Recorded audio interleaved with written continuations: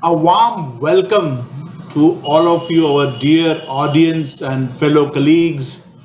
I am Dr. Rajesh Swarnakar, consultant pulmonologist at Getwell Hospital and Research Institute, Nagpur, and a referee for today's debate. So, to set the context, one should know that mechanical properties of the lung are important determinants as well as indicators of lung function, and thus they help in the diagnosis and monitoring of several lung disorders.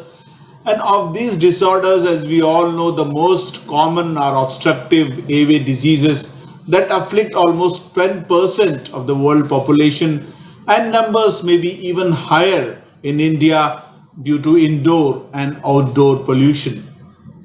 So asthma and chronic obstructive pulmonary disease are responsible for the bulk of obstructive airway disease burden. So far, spirometry is the most commonly performed lung function test in clinical practice and is considered to be gold standard diagnostic test for obstructive airway disease. However, the forceful expiratory and inspiratory maneuvers of spirometry require patients' cooperation and physical capacity that is usually lacking in young children below 4 years of age, elderly, and those with physical and cognitive limitations. Other than technical difficulties, there are also some fundamental limitations of spirometry that we will hear in this debate. So, thus, measuring lung function in patient not only helps establishing a correct diagnosis, but also monitors patient lung health over time. So, in either case, one assumes that the measurement renders a correct assessment of the respiratory system, and that measurements are reproducible with the minimal variation between repeat measurements, yet sensitive enough to detect changes in lung status over time, and it should be predictive of meaningful outcomes. Furthermore, the technique should be feasible to use in a wide range of patients population, including preschool children, the elderly, and people with also disabilities. The measurement should also provide the clinician with a clear understanding of what part of the respiratory system is affected. So how today's standard, the spirometry, lives up to these prerequisites? Or is it going to fall for another technique that is gaining rapid strides, the oscillometry of the airways and lung? Well, I am too eager to know this as you are, and hence we have two great orators as debaters who will dwell on this issue, putting up their arguments in favor of spirometry or airway oscillometry on the topic of today's debate: will airway oscillometry replace spirometry soon? So it's my privilege today to welcome Dr. Atri Gangopadhyay, consultant pulmonologist at Pulse Hospital, Ranchi, who will be speaking for the motion, and countering it would be Dr. Nitin Abhyankar, chest physician and interventional pulmonologist at Pune Hospital in Pune. So I would first invite Dr. Atri to put up his pro debate, which will be followed by the con debate by Dr. Nitin. We will then give them opportunity to have some rebuttals against each other's arguments and final arguments, at the end of which we will address also opinions and queries from the audience who can actually pose them as this debates go on. All these will be resolved by our respective debaters, following which we will have a final concluding remarks. So let the show begin. Over to you, Dr. Atri.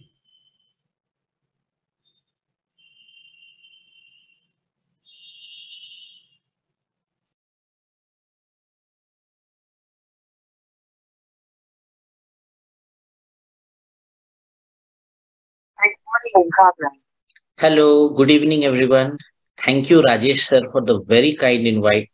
I am very thrilled to take part in a debate where Rajesh sir is the moderator or referee, because I remember first time in NAPCON Ahmedabad, where I personally was fortunate enough to attend a debate where Rajesh sir presented a topic on technology in medical science, and the whole audience was spellbound. None of the audience moved during sir. So I'm very thrilled that Rajesh sir gave me the opportunity to be a referee in my debate. Also, I am very thrilled that the other side, I am facing Dr. Nitin Abhyankar. I remember at CCI Pune, Dr. Nitin Abhyankar had presented such a wonderful debate in lung biopsy and ILDs that the whole hall, live audience was spellbound. So basically, I want to acknowledge Dr. N.S. Krishna sir and Chest Council of India for the opportunity. And I thank my patients for enabling me to the pioneer of oscillometry in our state of Jharkhand.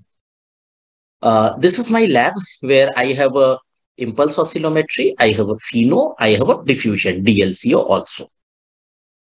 So this is a case scenario where a 70-year-old gentleman is coming with breathing difficulty on effort and a dry cough. Both are gradually progressive. He is a current smoker with a 25 pack year exposure. Initial cardiovascular examination, including echocardiography, is normal. So what should be my investigation of choice to confirm a diagnosis? Based upon the symptoms, exposure, we would all want this to be a case of COPD. So obviously we would want to do a PFT or spirometry. What happens in real life? Despite good demonstration, he is unable to give an acceptable, valid spirometry even after 8 attempts. And too many failed attempts, we are unable to do a proper, acceptable, interpretable spirometry. So can we try another way? Second scenario. A mentally retarded 15 years boy is suffering from recurrent seasonal cough.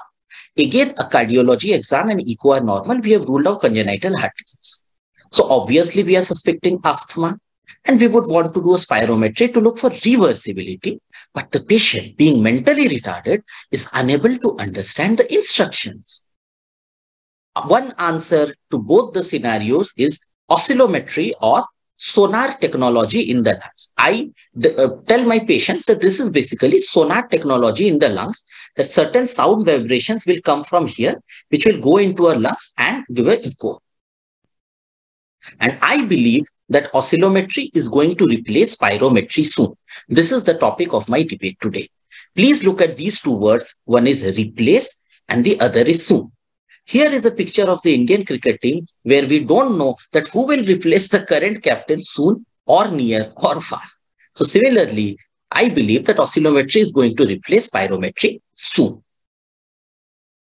Currently, pulmonologists are most talked about and sought about after the worst pandemic in human history. I'm sure everyone here will agree with that.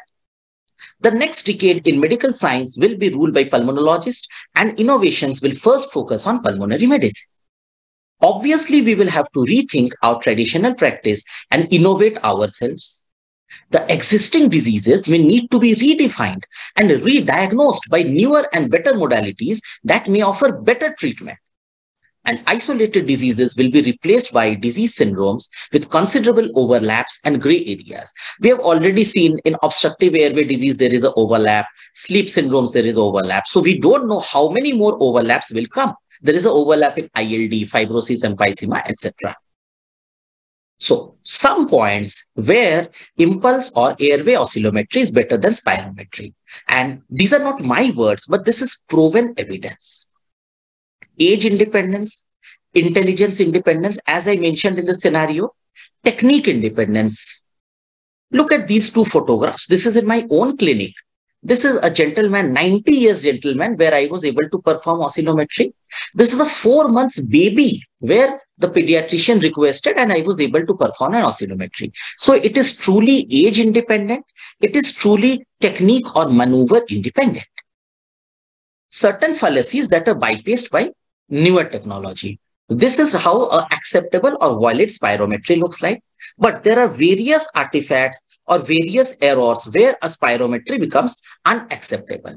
So these fallacies are bypassed by this newer technology. Chronic respiratory patient may actually cough during the test. Oscillometry, no effect in the spirometry. Please cancel the effort and repeat the effort.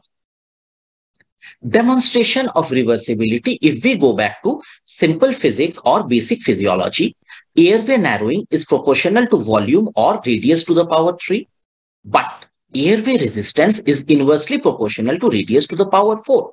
Wherever there is an increased power, the factor increases.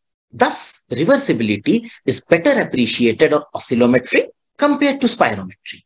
And this actually solves the dilemma of poor reversibility in many patients on spirometry. Post-COVID era, there is a huge scare regarding aerosol generation. I admit, we all should admit that for a very long period of time, we had to stop our spirometries. So, lesser with oscillometry due to tidal breathing. You don't want someone to blow so hard that there is so much aerosol generation, which is not there in oscillometry due to tidal breathing. Spurious bronchoconstriction.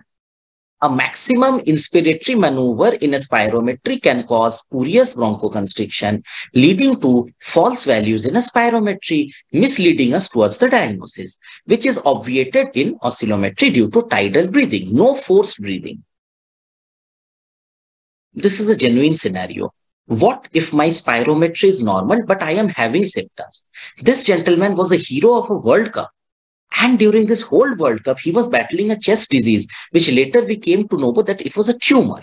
But spirometry is normal, but patient is having symptoms. Due to penetration to deeper and smaller airways, oscillometry will give earlier abnormal report compared to a spirometry. And direct results of smaller airways or bronchiolitis, which was always a diagnostic dilemma with prior investigations. Redefining a disease and guiding treatment.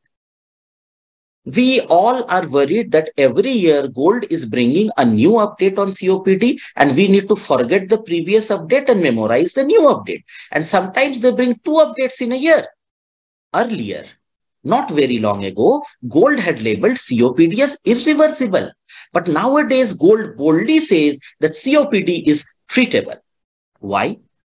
Spirometry had given us a concept of fixed airflow limitation in COPD, that however well you treat the patient, however well you manage the symptoms, the FEV1 by FVC ratio shall always be below a certain predefined limit or a certain lower limit of normal for the population. But as we explore more and more oscillometry in COPD, maybe this concept of fixed airflow limitation be discarded. So we shall actually be redefining a disease and guiding treatment accordingly. One test for various pathologies. There is a very famous movie, Lord of the Rings, where there was this dialogue that one ring to rule them all. What if you have one test to diagnose them? That is what oscillometry is, both obstruction and restriction. The R or resistance is a wonderful measure of obstruction and reversibility. The X or the reactance component is still under study, and more negative X can mean air trapping. Look at the left lower corner.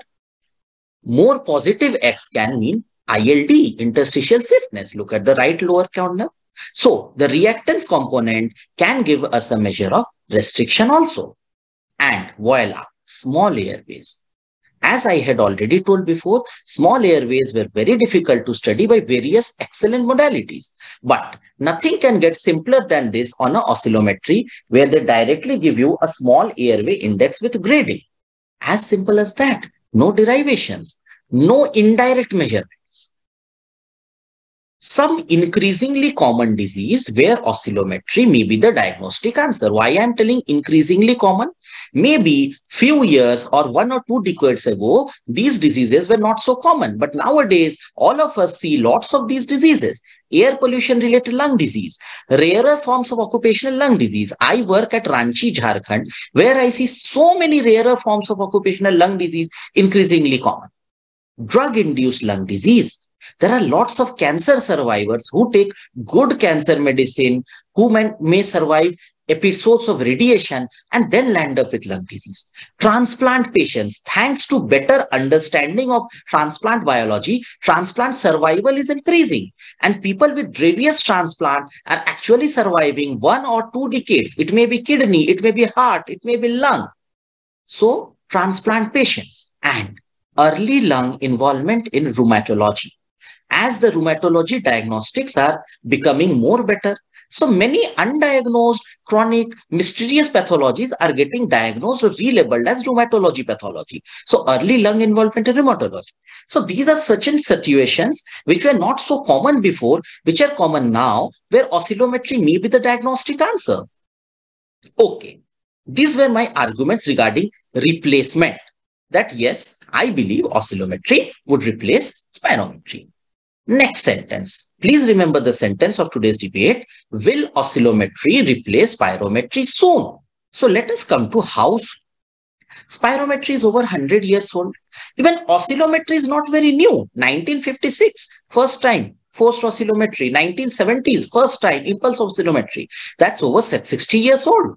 So why was this debate not held when oscillometry was introduced? I want to acknowledge two Indian pulmonologists. I myself have learned from their work. So I want to acknowledge them on this open platform who have done groundbreaking work in oscillometry inside the last decade. Dr. Shaibal Maitra from Kolkata, Dr. Sandeep Salvi from Pune. Due to groundbreaking work, not only in India but worldwide, it has been scientifically proven, published that data captured by oscillometry correlates with the data measured by spirometry with respect to age, gender, biometrics, race, and disease symptomatology. 1995, chest FOT versus spirometry to assess bronchodilation in patients with asthma and COPD. 2004, ERJ, detection of expiratory flow limitation in COPD using FOT. 2007, Elsevier respiratory medicine, utility of FOT in assessing bronchodilator responsiveness in patients with asthma. So 95, 2004, 2007, and I have quoted the highest index factor respiratory journals, mind you. Not some out of the way, not so popular journal. Chest, ERJ, Elsevier respiratory, these are, let's say, one of the highest impact factor journals. But in 2020, we were forced to stop doing spirometry due to a very bad pandemic, where we had to cover our mouth, cover our nose, isolate, social distance, no coughing, no aerosol generation, cough hygiene, etc., etc., etc. So in 2020, from Gangaram Hospital, a group of pediatricians, they published that impulse oscillometry is a reasonable option to monitor lung functions in the era of COVID-19 pandemic. They actually used some gamma camera technology where they showed that aerosol generation by this is minuscule and it does not pose any risk of spread of infection. So now let's come to how soon. The research was accumulating from the 1990s. But there was no push until maybe spirometry had to be stopped for some unforeseen reason. When we have a relatively inexpensive and easy to perform maneuver, why would we want to think about a costlier device? So maybe until we were forced from doing spirometry that no, you cannot do a spirometry anymore, maybe we did not feel the need of doing some other test, a proxy marker. So now that the world is opening after COVID, maybe oscillometry finally start replacing spirometry. So it's very soon because almost we can say that we are back to near normal. Flights have started, international flights, vacations, movies, music shows, sports, physical conferences. We all had a wonderful NAPCon, wonderful NatCon recently. So that the world is opening up after COVID, maybe oscillometry finally start replacing spirometry. And mind you, our own platform CCI has already done 4 physical meetings after COVID since 2021. So why not? So I do believe that oscillometry will replace spirometry very soon, as fast as this gentleman throws the javelin. But let me criticize my stance before Nitin sir starts attacking my feeble arguments or bold arguments that the time will say. A very big limitation of oscillometry is fitness for surgery. Spirometry is most essential part of pre-anesthetist checkup, but whether the pre-op patient who needs a fitness be able to perform the spirometry accurately is a question. But up till now, oscillometry cannot give proxy measures of FEV1 as a replacement for spirometry in fitness for surgery cases. But if that pre-op patient is unable to perform spirometry properly, we may need to look beyond spirometry for any other test, but not oscillometry, yes. And definitely, a very big limitation or argument against oscillometry will be the cost. The machine is costly, so obviously the test will be costly. If the machine is costly, every practitioner might not be able to afford it. If the test is costly, every patient who could afford a spirometry easily might not be able to afford that oscillometry. So, my arguments in a nutshell: pulmonary medicine is an independent subject with maybe fastest growth. Pulmonary function testing is an integral part of pulmonary diagnostics. I cannot diagnose, I should not diagnose a pulmonary disease without a pulmonary function testing. The finer my diagnostics is, the better will my diagnostic and patient's outcome. Every better patient of a chronic disease diagnosed early and accurately will be a new advocate for better pulmonary medicine facilities. So every patient I treat is not only helping my profession, it's also helping my subject to grow better. So that's why we should always use this oscillometry, which has many advantages over the conventional spirometry, just like electric vehicles will have many advantages over the conventional petrol or diesel vehicles. But everything said and done, I would want to acknowledge today's debate to the revered Dr. Hutchison, the inventor of the spirometry or first PFT, without which we could not be having this debate today. And thank you for the opportunity. Thank you for the time. I would now request Rajesh sir and Nitin sir to kindly take over.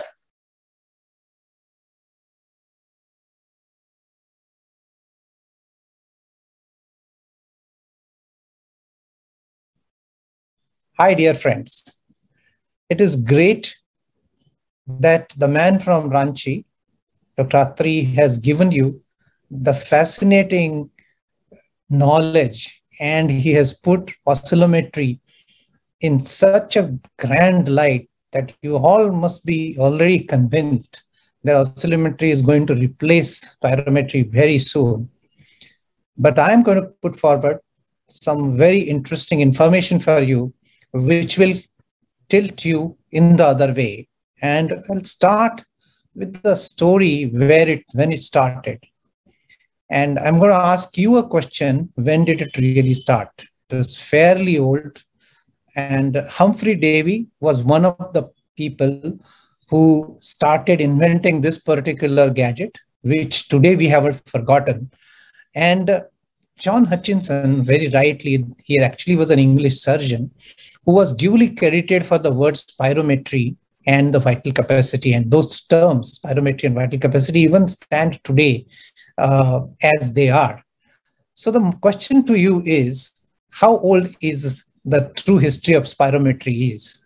Is it about 175-year-old? Is it 375-year-old? Is it 25-year-old? Or is it 50-year-old? Give it a thought for a second, and I'll give you the answer. And the answer is actually that it's about 375-year-olds in making. And John Hutchinson got credited for this word 175 years ago. So something which has been almost as ancient has a lot of history and a lot of work which has gone into it. At that time, of course, you all remember that they were using an air column, which was there in a bubble bath or a water bath. I'm sorry, not a bubble bath, a water bath. And that, the drum would move upwards, so the chain, and that then to go into the pen and then write on this. And there was a rotating drum. So this kind of measurement was available. So person blew from here, and then these values were recorded on this graph. That was the way a spirometry worked. I hope that today's spirometers are really wonderful, but when Atri is saying that spirometry is about to become obsolete, he is not referring to about this particular instrument on the right side of the screen. If he's saying about that, no problems. But if he's talking about a new age spirometer, I very strongly oppose that idea that it's far from obsolete. And here are my reasons one by one. So let's put this graph, which was written by two Indian authors, into a context and first chew this up. Basically, it is the basic principle here is a flow sensor or a volume displacement on which the spirometry works, and it measures the flow rate and the lung volumes. This is the bottom line, and very, very important bottom line. Whereas the FOT or an iOS, it uses the force oscillations of a single frequency sound waves in a FOT, or the impulses of multiple frequency sound waves are pushed into the lung as pressure waves to measure respiratory resistance and reactance.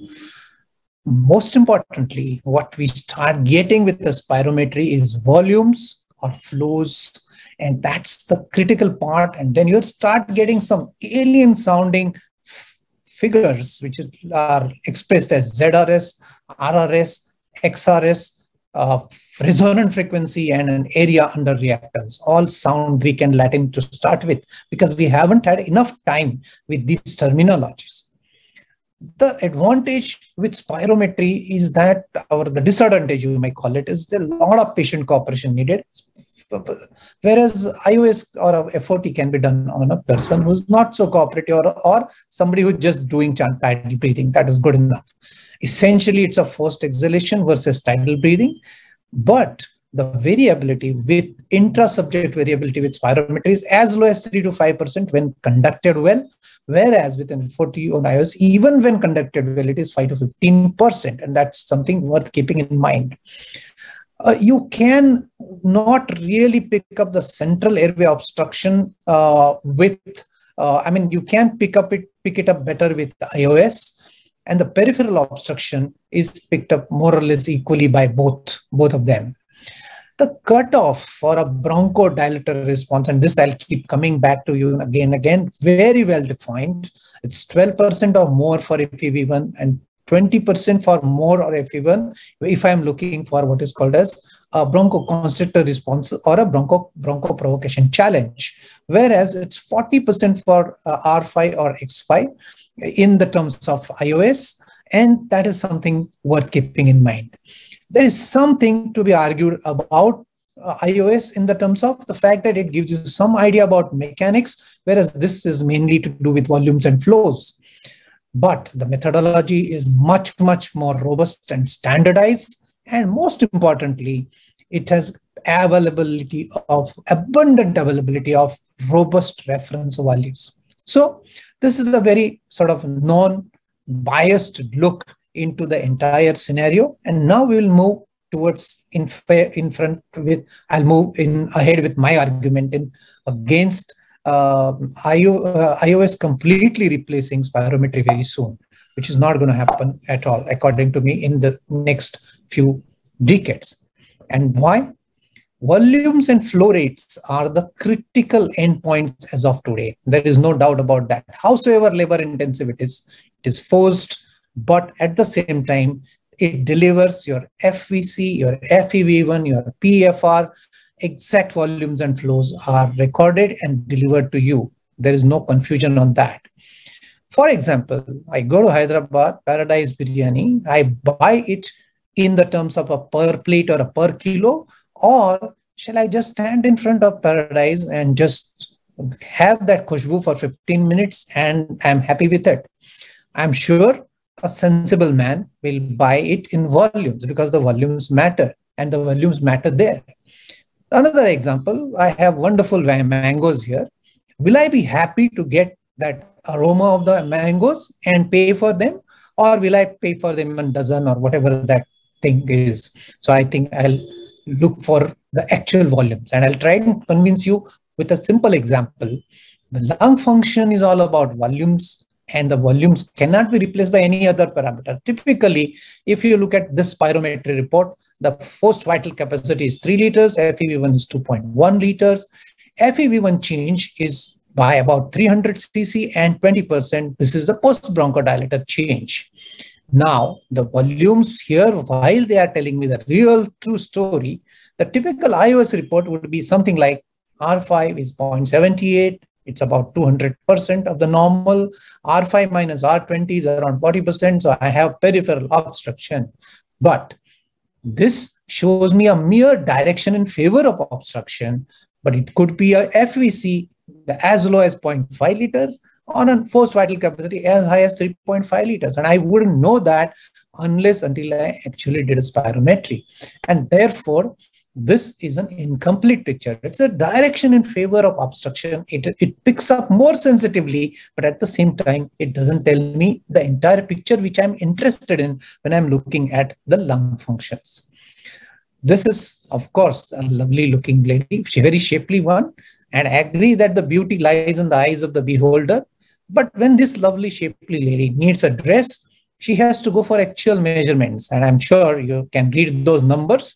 They are the actual numbers. Just having a similar shape would not means that the numbers are reached and the dress would never fit if it is imaginary in the terms of in that direction and not giving me the exact volumes or specifications. So that's how the argument should be in favor of it. More importantly, we have so many applications of spirometry. For example, the concept of spirometric lung gauge, which was actually first described in the Fletcher chart.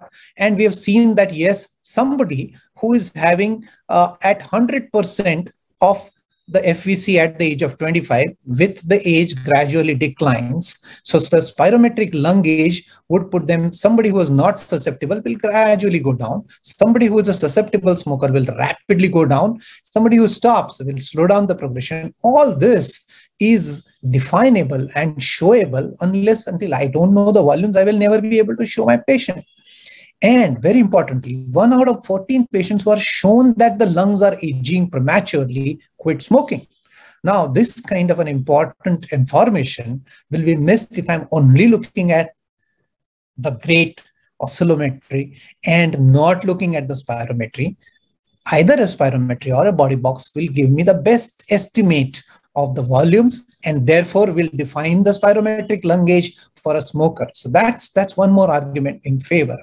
Now, you have a patient for a surgical fitness, you'll say, okay, the R5 is raised, the AX is very highly raised, and I'm going to declare this patient unfit for surgery. Does that make any sense? Whatever the percentage is, 300% of the normal, and AX is 17. Does that make sense? No, it doesn't.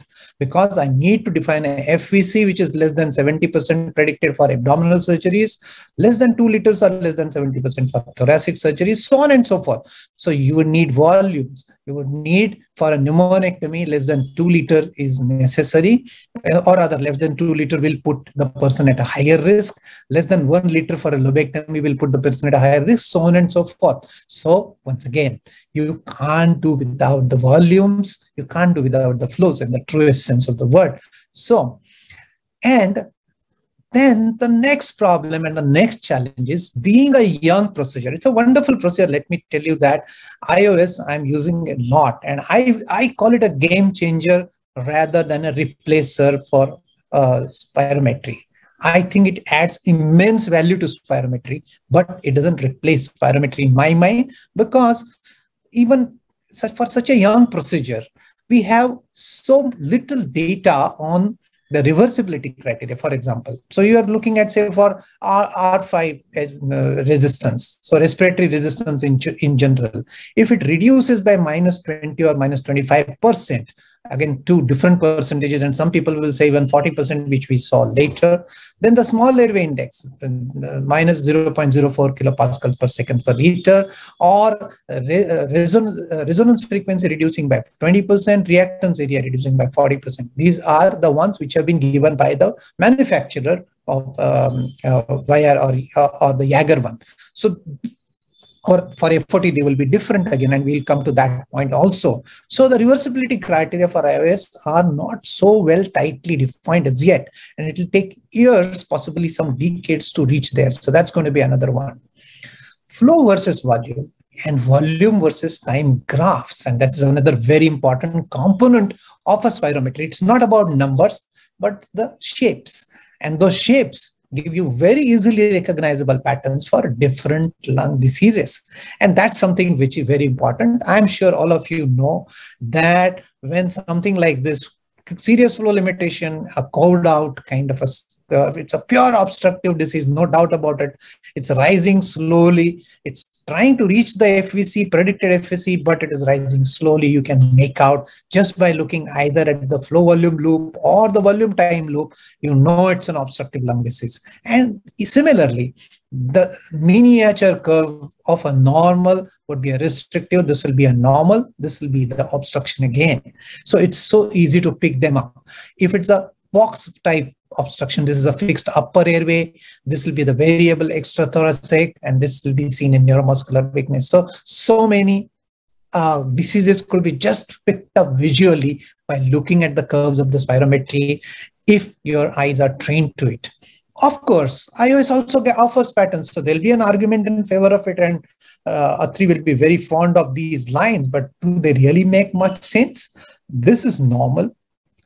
I am seeing two lines, and unless until I really know how those lines are traveling, I wouldn't realistically know what's happening.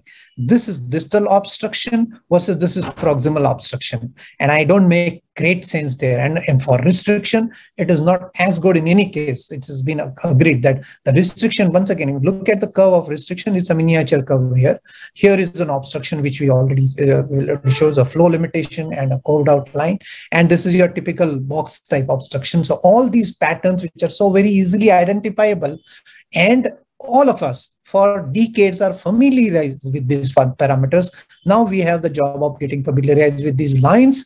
Sometimes they are obvious, sometimes they are not, and it will take some time for us to learn them also. So that is going to be a bit of a struggle and bit of a learning curve for all of us. It's not going to happen suddenly. So I would, at this point in time, stay for identifying the patterns with the spirometry rather than with the impulse oscillometry.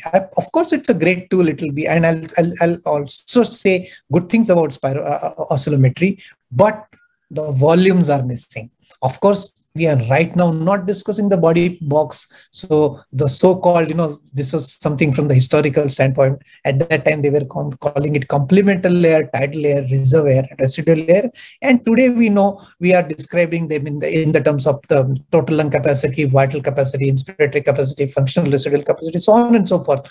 But the volumes make a lot of difference, and that is missing completely in the oscillometry. The good old or the standardized definition of a severity of a COPD will be gold stage 1 when the FEV1 is more than 80%, so on and so forth. I'm not going to teach you about that, but at the same time, that definition is not based on R5. It's not based on AX. At this point in time, we don't have that kind of data. So simply, that is worth remembering.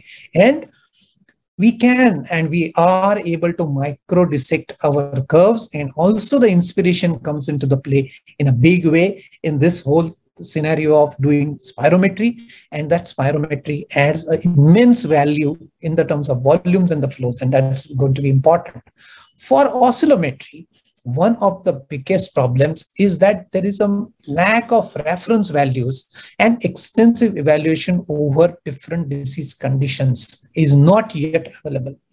Wherever this will change with time, I'm sure about it, but at the same time, we need time. It's a young technology and we'll need more time. So simply I'm saying today is not the time to talk about it. And I doubt whether even in future, the volumes will be completely replaced by figures which are in the terms of resistance increase 200%, 300%. I'm not very convinced on that part. The other very important and something which will make a huge impact on a country like India is a huge cost difference in the equipment cost. Whatever you are charging to the patient is your call, but at the same time, the instrument cost is tremendously different. And therefore, and the lack of portability, you can't take it into the field, and field studies cannot be easily conducted with it. In a country like India, where in two-tier cities, third-tier taluka places or smaller townships, we have spirometers reaching just now, and we are still wondering and breaking our heads into how to get on top of a quality spirometry. All of a sudden, if you say, okay, you have to come to a tertiary center and nothing else will be available to these places, it is not going to make sense. And therefore, once again, I will very strongly argue that oscillometry is not yet ready for prime time first line usage. It will take a lot of time for that. That cost has to come dramatically down, and then we will talk business. Another logic here is there is no established coherence values for children. It is most useful. We all know, we are convinced on that. That's brilliant for children. The coherence at 5 Hertz ideally should be 0.8, and coherence at 20 Hertz should be 0.9 or 1 and 1. These values are for adults, and so far there are no validated values for children. So where we are using, and I am very proud to say that I have used it in a 3-year-old, but 3-year-old, I did not have the coherence values. So can I really be validating it as a final thing? We are not sure. And this coherence can be affected by our improper technique, swallowing, glottic closure, obstruction of the airflow by tongue, or irregular breathing. And all these things are very, very possible in children. So we have to be taking it with a pinch of salt. Whatever the final value that particular test is giving me, it is telling me that there is resistance, and I'm convinced that yes, there is obstruction, but I'm not 100% sure because I don't have the coherence values for children. That is going to be things which is worth keeping in mind. Now, in addition to this, there are few other caveats, and very importantly, FOT either or iOS are far from perfect because females had, this is one of the studies which I'm quoting, females had higher resistance and lower reactance values than men. R5 minus R20, AX and resonant frequency showed age-related changes. X5 values showed age-related changes only in the females. Body weight was a significant predictor of most iOS parameters in females, but not in males. So it did not really match there. And obesity was shown to be a cause of an elevation in X5 and AX values. In fact, my experience with limited experience of 8 or 9 months with iOS is that I find it difficult in children because the predicted resistance values are very high. In fact, they are as high as 1. And many of our children are actually recording 0.8 or 0.9. And if that is the story, then I'm not really able to document obstruction, even when it is there and it is clinically suspected, I'm not able to document it. So that's going to be the limitation. And as of course the child grows and it goes into adult, it correlates beautifully, but in a very small child, it doesn't correlate very well. So that's going to be the problem. There's up to 10 years, we keep struggling. And that's something which is worth keeping in mind.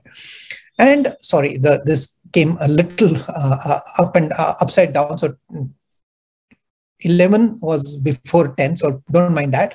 But FOT and iOS are different and give different end results. And this is something worth taking into consideration, that if you are using a force oscillometry versus a impulse oscillometry, they are going to be different. This is one study by Animura here, where the resistance values varied up to 10% from the estimated values in both the devices. Additionally, there was a difference in frequency dependence for resistance between the devices.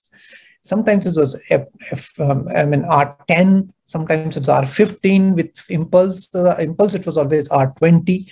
The reactance values were higher with FOT than iOS. So clearly, and this was the conclusion by the author, that more studies are required to establish reliable device-specific predicted values. So we are not yet sorted out in this particular game also.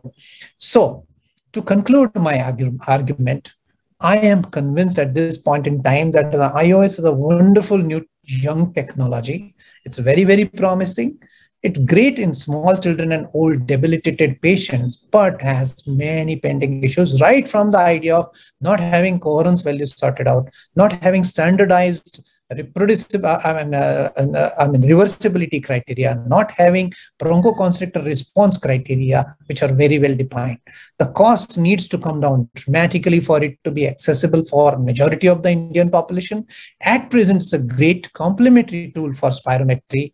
And the only one thing which I found, AX, that is the area under reactance, in select situation is a very nice reflection of air trapping in obstructive airway scenarios. And this tells you a lot, something what say a body pathogenography would do. But all said and done, volume-based and flow-based spirometry and body box are still here to stay, and they will hold the critical center stage position in the lung function assessment for decades to come. Whatever my opponent has said, I think I have nullified it adequately. Of course, children and very old debilitated patients who are not able to perform the volume-based studies well at all. Yes, it will add there. It will add, iOS will add information to a spirometry if it's done concurrently, and that is how we are practicing at this point in time today. So, in a nutshell, the answer to the question whether oscillometry will replace spirometry soon, the answer is an absolute big resounding no. Thank you very much.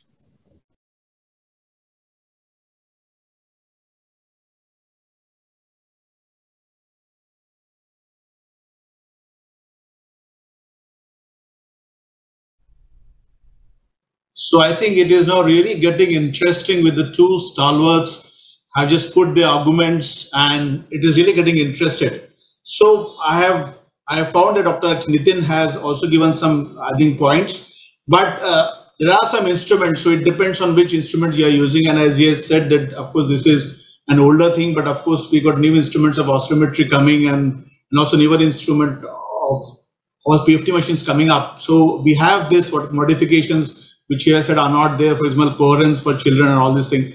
But I will leave it to Dr. Atri, being I think a referee. I think I should hand over to Dr.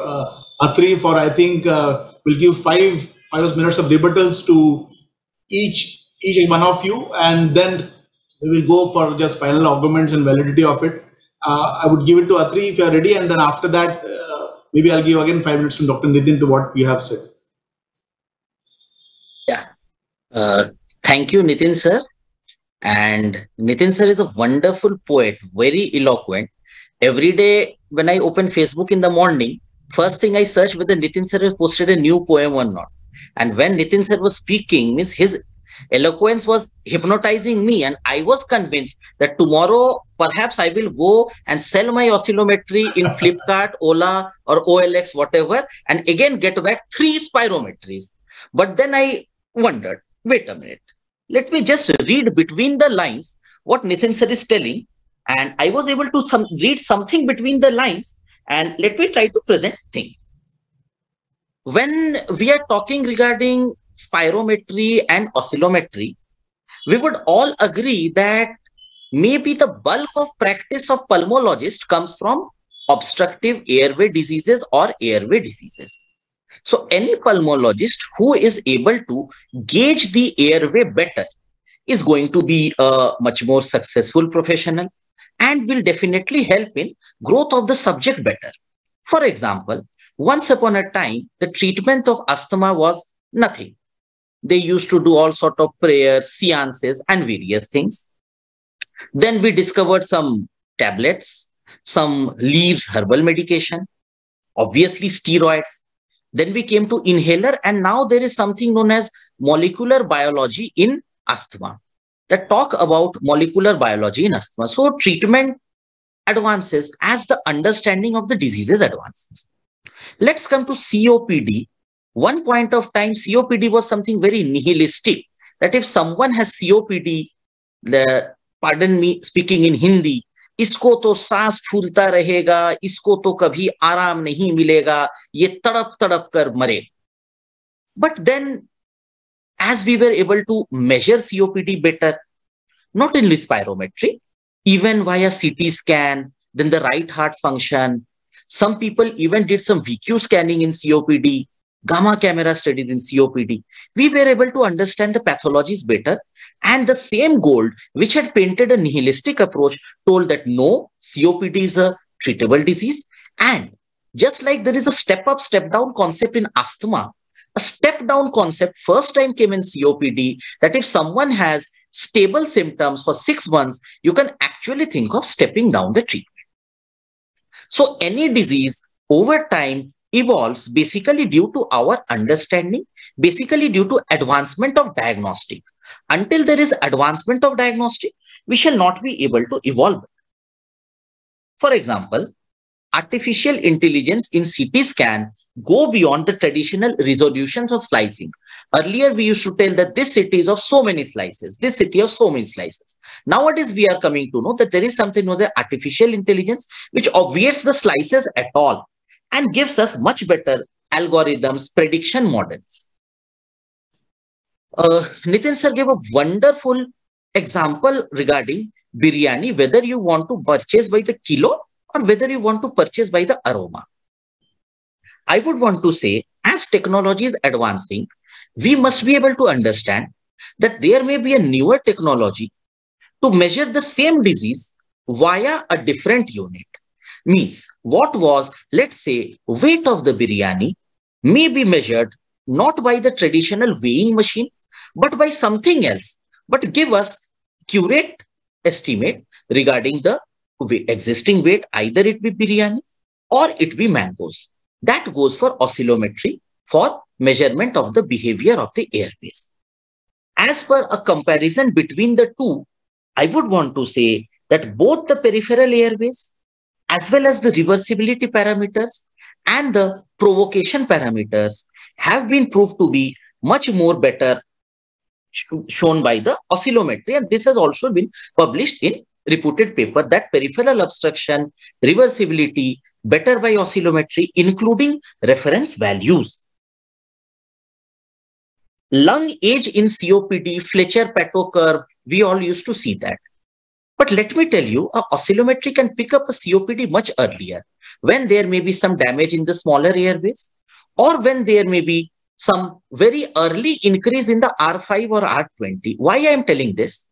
Majority of the COPD patients, if we go by spirometry lung aging or the Fletcher-Pato curve going down, they are in stage 3 or stage 4. Sorry, stage group C or group D, not in group A or group B.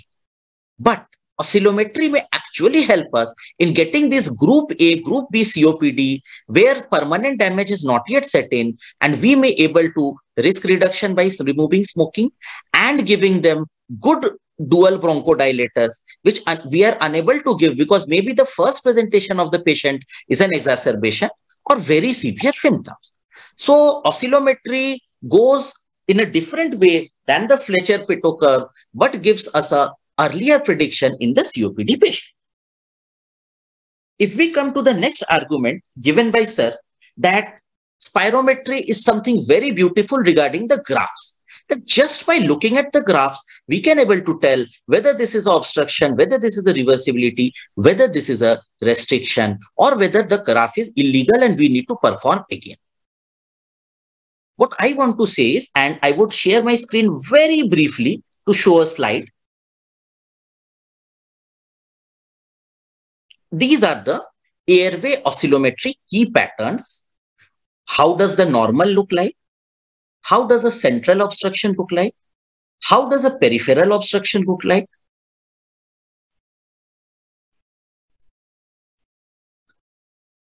What happens when there is a small airway obstruction? What happens when there is a ventilation defects? So it is not just regarding the value of R5, R20, but it is also about looking at the curve. And when I started doing more and more oscillometry, nowadays, when I look at the curve, I can actually gauge that what is the defect. And then maybe I look at the values. But first I see the curve, just like experienced people in spirometry, first look at the curve. So similarly for oscillometry also, the curves are very well defined and it can be done. I have ended my screen share. And what I want to tell is about, like Nitin sir expressed a concern that maybe we need to relearn all these values again. What happens when there was non-intervention pulmonology? We had wonderful pulmonologists, but they were not trained in intervention pulmonology for the simple reason that when they were doing MD or DNB, the technology was not there. But when bronchoscopy, thoracoscopy came, obviously, who were the professors? They learned it and they are doing it fantastically. EBUS. It's not about just the only new MD, DNB, DM pass out is doing EBUS. Someone who may be a senior, 20 years, is enthusiastically learning EBUS and doing good EBUS.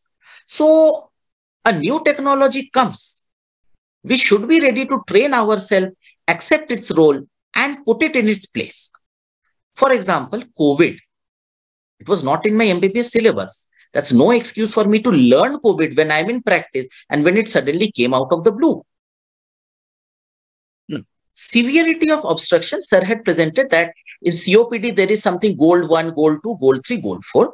I would want to tell there has been a published study that even in oscillometry, there is a severity of obstruction with respect to R5, less than 140%, 140 to 200%, 200 to 350%, and greater than 350%. So definitely in oscillometry also, we are going about that. Yeah, one concern I would also share that maybe the Indian reference values are not yet standardized, but I would want to present in this open platform for sake of increasing our knowledge on this subject. There is something known as the ARISE network, which is a data sharing network by Indian pulmonologists and pediatricians and physiologists who are doing oscillometry to collate our data, share our data, spirometry versus oscillometry versus diffusion versus pheno, if you have these machines at your clinic, so that we can create that Indian reference, Indian registry. So it may not be there today, but the network for data sharing is there. And I'm sure very soon, again my word, very soon, this reference will definitely come. I would not want to go on again and again, but the last point, sir had told an oscillometry is not feasible on the field. I would want to counteract this, that a FOT plus laptop is more feasible in a field or a health camp compared to a spirometry, which takes much more time than a spirometry. Which the spirometry will take much more time than that FOT plus laptop. So if you are in a field in a camp, I would say FOT plus laptop better than a spirometry. Best thing about oscillometry here is you don't need to train that technician. The machine will do its job. And regarding coherence, last point, I was looking into literature just day before yesterday. Coherence in children, the acceptable values are between frequencies 19 to 43 hertz. Below 15 hertz, coherence in children is not yet there. 19 to 43 hertz, there is a coherence in children. And two arguments which I would strongly agree with Nitin sir. I would never use an oscillometry for PAC fitness and definitely cost of the machine. Now, that is something for economists and health policy makers, but cost of the machine should not deter us for giving a better technology, better test to the patient. I would want to rest my case. No rebuttals further. Thank you. So as is the norm, we will also give some time for Dr. Nitin to answer this argument that he has given against the motion. And you can take 5 minutes or more, and then we can have some arguments and we can have some questions which have come from audience, which will also further clear the doubts. So over to Dr. Nitin for a quick rebuttal. As all of us do, thanks Rajesh. As all of us do, we keep learning, and the FOT being portable is something very good.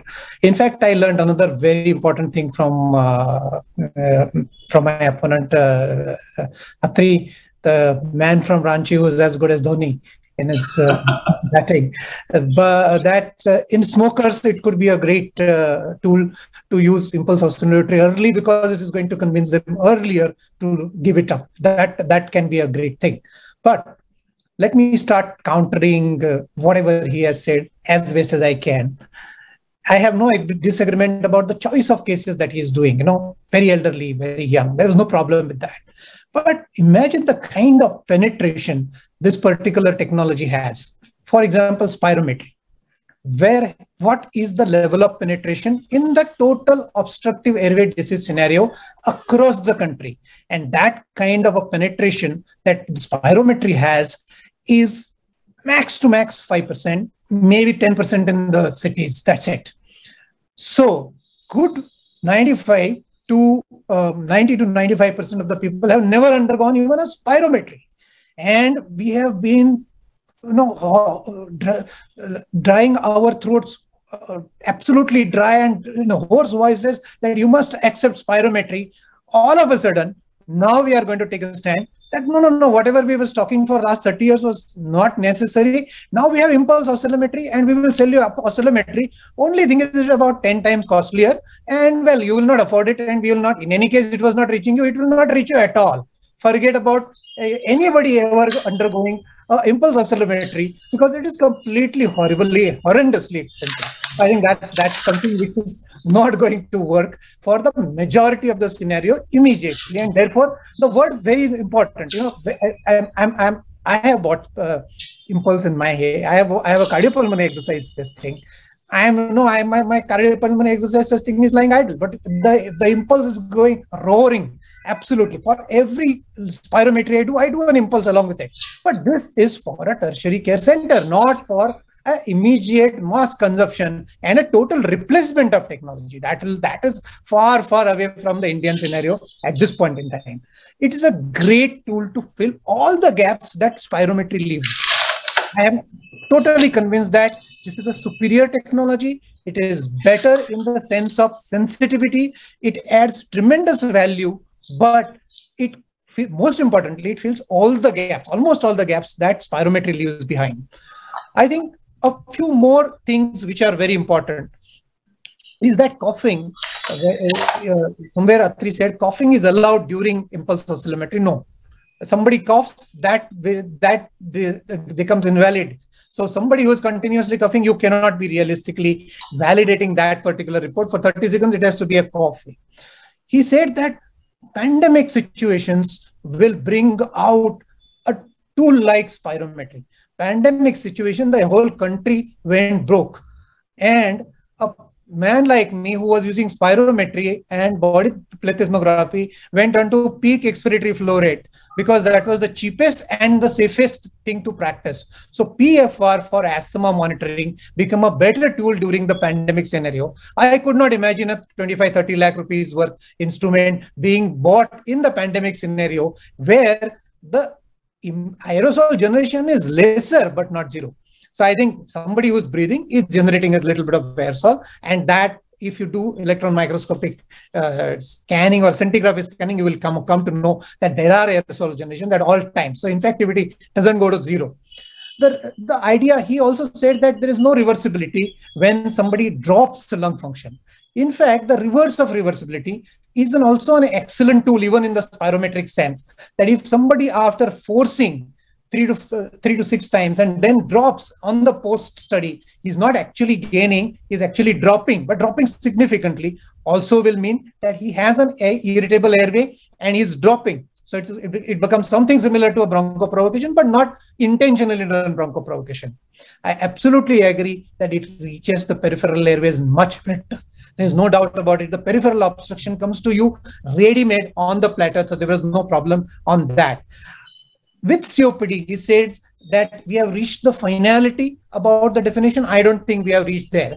And in restriction, it surely fails. So if I have, for example, the mixed patterns where a post-tubercular COPD, so there is a lot of fibrosis related to healing of tuberculosis, and then there is some obstruction. It creates confusion. I am not sure. Post-transplant scenarios also, I am not 100% sure whether, unless until I'm looking at a constrictive obliterative bronchiolitis, I'll definitely better pick it up on an impulse oscillometry. But if I have a fibrosis or a restriction which is coming up and it is subtle, it is not going to be the tool that I will go to. Impulse at this point in time remains a very young technology, very, very young. It has its role to play in future. There is no question about it. But I think at this point in time, if I say that it's going to immediately replace spirometry, I think that statement is brave but not wise. And I think the last parting shot, I must take it with Atri. He talked about the electrical vehicles versus this. And there is a chance that you might be caught without power in the middle of the highway unless until you have a very, very good battery. But my dear Atri, so with that, I'll conclude my rebuttal. And we go back to Rajesh sir and the questions. Thank you, sir. So it's nice that we are having a nice combination of bowling and batting between Dr. Atri, and we are really enjoying it to the hilt, in fact. And yes, it happens with all the newer technology, that if you use it once and then of course it becomes a little bit more harder to use. But then if you just get down the years of familiarized, just like electric vehicles now, people are increasing the mileage, as you had just said. So it may just go to the longer length. So there are some few points which of course Nitin has told about, also restrictive, that then we can't diagnose much of residual lung disease with oscillogram. Do you agree, Dr. Atri, that we can't use, or there are some patterns which is to be learned, which can actually tell you much more about this particular restrictive pattern? Because there is also a question on that. Resistance reactance will be more, I think, negative. So I think there are also patterns for interstitial. In fact, they got intra-breath analysis now. So in fact, they can just see the inspiratory and expiratory reactants, and also the difference between them. Yeah. You'll be able to the iOS machine which I have, I actually give that intra-breath, inspiratory and expiratory curve. So I actually, because that curve is so beautiful that you can actually see that how much that balloon is expanded, how far it is from the interstitium, and those triangles. If the triangles are smaller inside the parallel lines, that is lack of obstruction or lack of airway closure. And if the triangles cross the parallel lines, that is definitely obstruction or early airway closure. So this reactance is something maybe which we have to experiment more. Do it in combination with a diffusion, because until I do it in combination with a diffusion, I won't be able to comment much on ILD. But what I have actually seen in some of my diagnosed hypersensitivity pneumonitis patient, means not those very bad fibrotic ILDs, the X or reactance is more of the positive. And as these patients improve with time, the X comes towards the negative line. 2-3 patients of my hypersensitive pneumonitis, I've been able to do a repeat oscillometry after 3 months, where I found this trend that the reactance values over a period of time, mind you, not maybe one reading, over a period of time, will give a wonderful understanding of a follow-up of ILD patient. Why? Traditionally, the follow-up of ILD was done by FVC. But again, when technique is an issue, when oxygen dependency is an issue, maybe the trend via oscillometry would be better than the trend via the FVC, which the patient could not be performed properly. I tend to agree with you on this, that AX is going to be that hidden area which we have to explore further, both for obstructive as well as for restrictive. And over a period of time, I think this is going to be an exciting territory, because this is one thing which I fondly use a term called AOPD, asthma becoming obstructive pulmonary disease. And often we see people who are otherwise behaved as like asthma 25-30 years, and you look at their AX, and AX is 7, 8, 9, 10. It's as high as that, where it is normally should be less than 1. And if you that actually gives us an idea that there is air trapping. And I have tried to correlate it with the full body plethysmography in some number of situations, and it correlates beautifully. The air trapping is something like 200%, and the RV is as high as 200%, and that correlates very well with AX. So I think we'll need data coming on this particular territory, both for restrictive as well as this. But a very early restrictive disease, of course, I mean, I still have to go for a full RVTLC. I mean, that will be definitely more accurate, and we still have to keep on generating parallel data. And the golden word, as he has said, is trending. I absolutely agree with Atri that trending will create much better value on all kinds of pulmonary function technologies, but more so on impulse oscillometry, because I think we can create great value just by tidal breathing. So it could be done at every sitting, and if we are able to keep the cost down, then for trending, it will add a great value. I have no objection to that, absolutely. Yes, Nitin. So I think I agree about the cost and all, but if you just see that, because we are just using this FOTIS since so many years. So first of my instrument costed about more than about 20 lakhs, right? And now the kind of instrument we are getting are only at about 1/3. So I think maybe if we use more oscillometry, bring it down. Maybe maybe I think volumes. It will come down. So it all happened also with spirometry, in fact. So I bought my first also spirometer, which was from Agar. I actually bought it at 2.2 lakhs. Now you would get a spirometry just about 60-70,000, which would be a laptop. If you've got a laptop, you just have what you call a software and install it on a laptop, and that will just become your spirometer. So I think something like that of revolution is will happen soon. About also the portability. I would look at a cost range of around maybe 3 lakhs to 5 lakhs for an iOS, FOT based iOS. So it will happen, sir. Because so that is more portable. It will happen because now portable now, and also about the portability. So yes, portability was an issue in fact, and also the sound waves that was also generated. For example, there is a question that I'm seeing in the questioning that loudness regarding loudness of the sound. So that was true in fact. So we had that what I call loudspeaker, and then once we started, although it was just meant for children, but then they used to get intimidated by the sound itself. So you couldn't convince basically children who would just sit and just listen to that sound and then again do that oscillometry. But it has all changed in fact. So if you see the also newer instrument, there is just what you call vibrating mesh, and then you can only feel it once you just do. So all this sound is only felt by the patient. Absolutely. So this is all about the newer Winters. There is no sound at all. Yeah, there is no sound. So it can be only felt by patient. That's what I'm saying. Winters absolutely has no sound. We have Winters. Yeah. So it can. So basically, only the patient would realize that something is what you call vibrating inside his airways. Otherwise, of course, there is no sound. So all these technologies are rapidly changing, and hence only we are just debating this issue. Will it replace soon? I think Rajesh, as I see it, a debate creates interaction.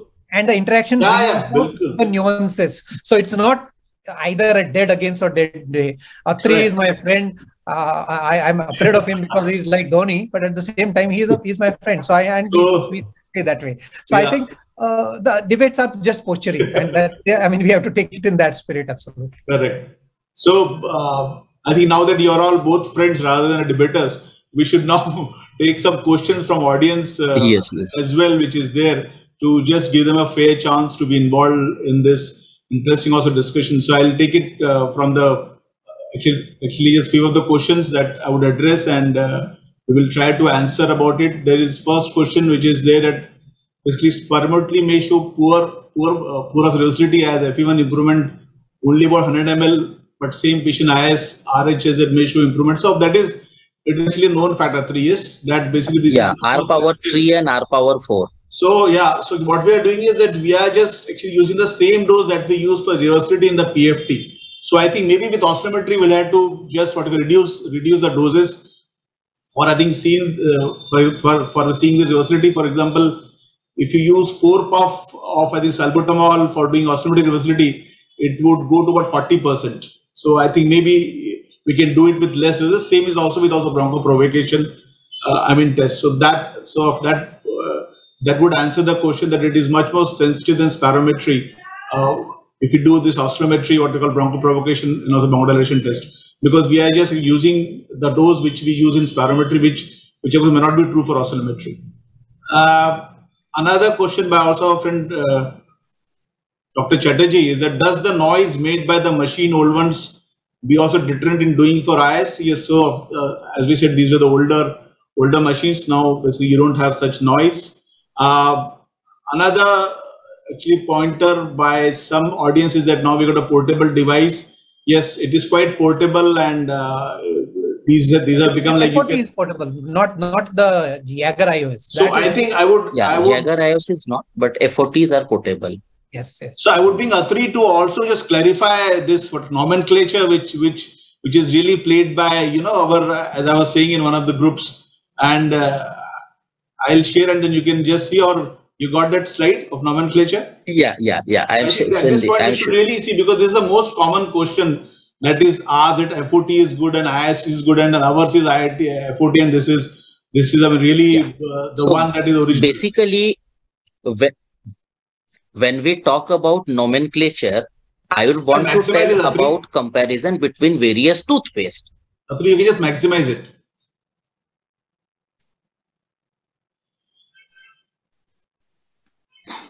I would basically want to talk about the various types of selling toothpaste. First, salt was bad, toothpaste was better. Then toothpaste with fluoride was bad. Finally, they told that toothpaste with salt is better than toothpaste or salt alone. So nomenclature is basically about selling a product. As scientists, we should use the term oscillometry or airway oscillometry. Let the companies who sell the machine use the term impulse oscillometry IOS or forced oscillometry or FOT. Ultimately, both are using the same technology to measure the same thing. For the same patient, under the same conditions, the R5, R20, AX, Z, all should come same. If it comes different, then there is some error in either one of the machine. So rather than encouraging the terms IOS versus FOT, let's use the term oscillometry or AOS, airway oscillometry, which is the correct term. The companies who sell the devices, obviously they would want to tell that FOT better than iOS or iOS better than FOT. But ultimately, oscillometry should win between this war of FOT versus iOS, or spirometry will win the race. Yeah, so I think these are our technology to just produce the sound waves. So if you just produce a sound wave of 5 hertz by A or B method, it doesn't matter, because ultimately it's only 5 hertz that we are measuring, right? So these are just what methodologies to just deliver the sound waves, which were first by then just FOT. But I don't like the term FOT, because here we are just saying that, but we don't want to have what we call forced expiratory manner, which happens in spirometry.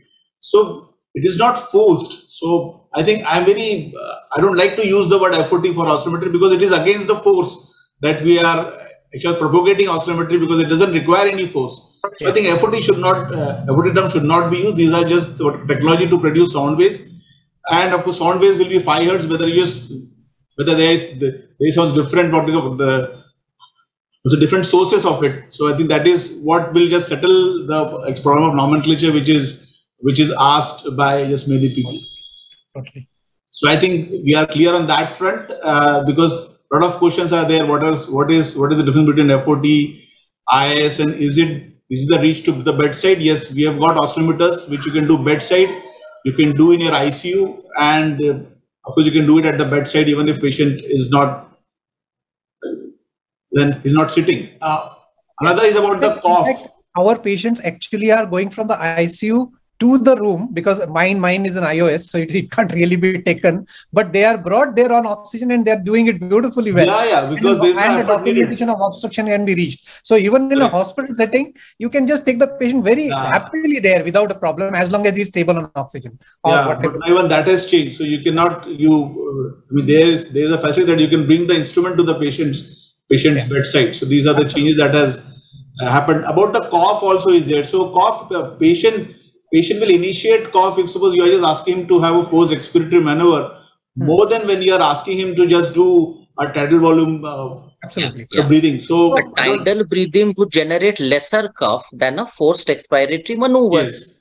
So that also takes care of that. So this will be a better modality to use if suppose patient is having cough, because he has to just take a breath for about 20 seconds. So that is actually time now required for doing the oscillometry in these portable devices, because of the vibrating meshes that they use as a source of sound. So it is about 20 to 30 seconds and you are done, and actually by that time patient can hold cough if it is not very severe. Only thing is that he should not put the tongue, and of course which is there also in our, that is very important. Spirometry, that he should not put the tongue, because that will change the coherence of it. And also if you are doing both the things, then I think you should do first oscillometry and then the PFT, because it has been found that PFT can change also the resistance and reactance of the airways because of the forced expiratory maneuver which is a forced expiratory maneuver is not what we call a natural maneuver that we do, in fact. So actually measuring disease is against an artificial maneuver like a take deep breathing and blow it out I think very agreeable. Because many hyper-reactive airway patients, they actually drop their lung function even despite giving them the bronchodilator. Correct. So I call it reverse of reversibility. So that means I'm dropping, and that also tells me that the airway is hyper-reactive. But I think, therefore, if we are doing both together, and we do it both together as a standard of care, very frankly. So the impulse is done first, and then airway oscillometry is done first, and then the spirometry automatically. Another question is that forced expiratory, I think volume about 25 to 75 abnormal and impulse oscillometry normal. Is it possible? So it is actually the reverse way, in fact, that it has been seen that if you do FVC at lower lung volumes, like what we do MEF 25, 75, that can get normal in some of the patients, because oscillometry is very, very sensitive for picking up what you call small airway dysfunction. Small area. Oscillometry is, what you call selling point is only that it can detect small airway. And regarding that FEF, if spirometry is not done properly, that FEF 25 by 75 cannot be reliable also until that spirometry has been done properly. So if I get a abnormal FEF and if I get a normal small airways in iOS or FOT, then I would say that because of sensitivity and independence of technique, I would trust the oscillometry report rather than that FEF by spirometry.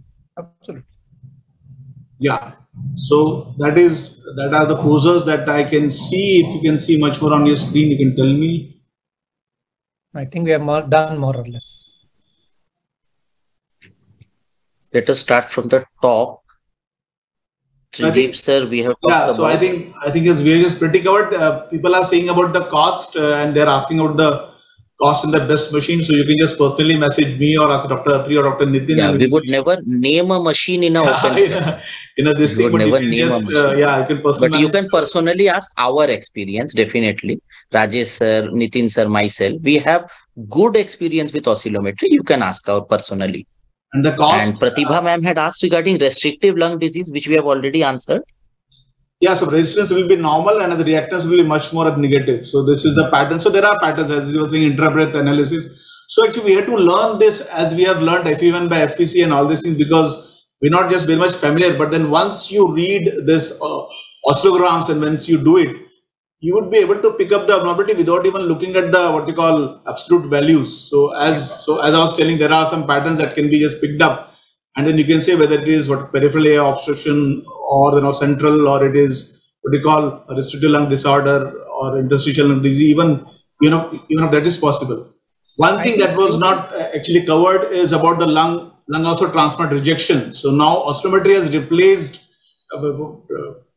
because spirometry for the detecting earliest rejection of lung. So that is established fact now that that lung transplant physicians are not relying on spirometry, because that will be quite just late, and then you can save the lung. So this is also another thing that cannot be done when the statistics are not sorted out. Very early it can be used. Yeah, so that is almost replaced spirometry.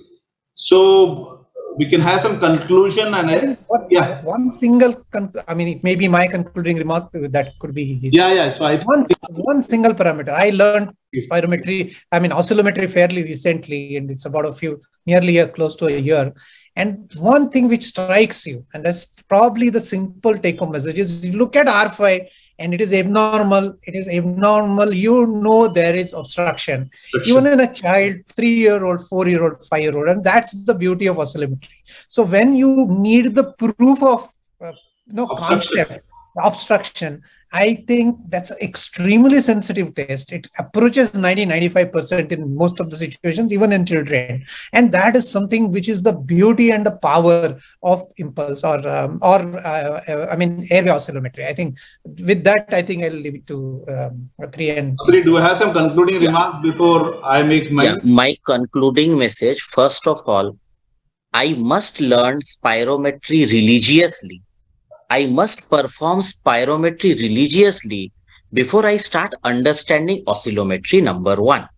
It is not possible that I do not know spirometry or I am not fluent in spirometry, so I should try oscillometry. It's not like that. That's a wrong technique. Secondly, Secondly, any new technology, if I want to be in the best in my city or my state or my department, should try the every new technology. I should be well versed in the new technology, and then it should be my personal decision, keeping in mind better patient care, whether I would go with this new technology or whether I would want to prefer the pre-existing technology. For example, gold standards are known to be replaced over time.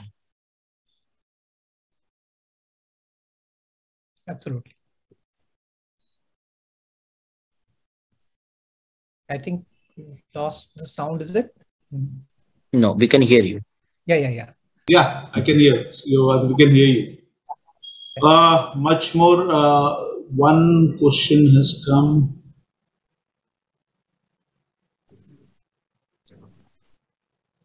Right. So I think we can have some concluding remarks now. Yeah. So I'll start and then concluding remark. Or Rajesh, finally, you will take the final concluding remark. Finally, the referee. Yeah. So I think was a wonderful session. I enjoyed doing it with Atri. Worthy opponent or even better opponent than me. There was no question about it. As we have already cleared the air, that we are not sort of against spirometry or against oscillometry. In fact, we have to combine these techniques together. In fact, today in my prescription, the thing I write is whether it is spirometry plus iOS together or whether it is RV plus TLC with iOS together. So the person goes for a body box or this, depending on what I'm looking for, documenting the obstruction, and whenever possible, try and do as many RV TLCs also along with spirometry, because that is going to create the amount of air trapping and the kind of responsiveness, particularly in the sector where you think there is no measurable change. In the COPD is one of the classic examples of it. There is no measurable change in the FEV1, but then either the FVC changes. That is what we and Dr. Chabra was discussing of late on the CCI Prime. So that is one thing, and it could be the FVC change, or it could be more dramatic change in the AX going down over a period of time and trending. So I think that is again going to be very, very interesting and exciting. At the same time, let's not openly sort of bash spirometry and say, now we have a better technology and we are going to throw spirometry away. Please don't do that, because most of the medical world today will continue to use spirometry. So we say, whenever somebody comes to use, treat the spirometry with due respect, whatever values are generated, and then say, I have something to add, don't worry. But at the same time, I'm not going to replace it immediately. So I think that message should be clear, because otherwise what will happen is, it happens that tertiary care has better setups and that they have all the technology, and then therefore we sort of look down upon the secondary care people, and they are doing good work, and at the same time they might be sort of discouraged by that fact. So it's not just about that rat race or showing something down. So I am not in that business, and I make it a point that the doctor has done his best there, and we have something better in the terms of technology. We have it recent, it's not available everywhere. So that statement is more logical and humble, rather than sort of saying, ye to bakwas hai, aisa to nahi kaho. So that is going to be important statement to make at all times.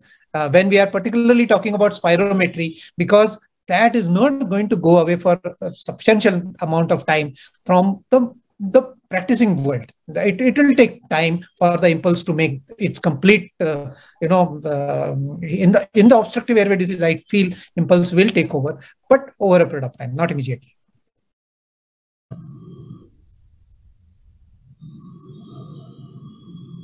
Excellent, and I congratulate and thank both the learned debaters, Dr. Nitin Abhyankar and Dr. Atri Gangopadhyay, for giving us a very insightful aspect on superiority of spirometry and oscillometry over one another. Both of them gave some valid data in favor of their respective stand, and we have learned that spirometry is still the goal for GINA and GOLD, while oscillometry still need to be further chiseled and polished to make it gold. So today, both have won. Well, my take on the topic as a referee is that oscillometry over the past decade has really progressed from a marginal research tool to a technique that is sufficiently mature and clinically validated to warrant some widespread clinical applications. Clearly, one cannot expect oscillometry outcomes like oscillogram to feel familiar from day one in the same way that flow volume loops and FEV1 do it for us today. So oscillometry remains new and unknown to most clinicians. And as for any other new tool, some effort must be invested before a level of intimate familiarity can be achieved. However, I believe the potential benefit of quantitative small airway assessment during quiet breathing easily warrant this investment. And moreover, oscillometry devices are becoming now more smaller, cheaper, they are portable and are now more accessible to a wide range of doctors and hence their patients. But what this technique needs and deserves most right now is wider application in those clinic and practices that routinely screen, diagnose and monitor patients suffering from diseases that may affect peripheral lung function such as asthma and COPD. Being the tidal breath based technique, as we have been pointing out in this debate, pulmonary functions can be reliable, they can be measured with slightest efforts and minimal aerosol generation, which makes oscillometry a safer and feasible alternate to spirometry, especially in vulnerable patients during the viral pandemic like the one that we are facing today. So although we cannot just junk spirometry as of now, but oscillometry has the potential to override popularity of the spirometry in very near future, as has been made out in this debate. So this is my judgment as a referee, that if I may say so, that oscillometry will be the investigation to look up in the future and will be an alternative to at least spirometry. With this, thank you CCI for giving me the opportunity to judge this hugely interesting debate. Thank you audience for being with us today. Take care all of you till we meet again, but bye for now. Thank you. Bye-bye.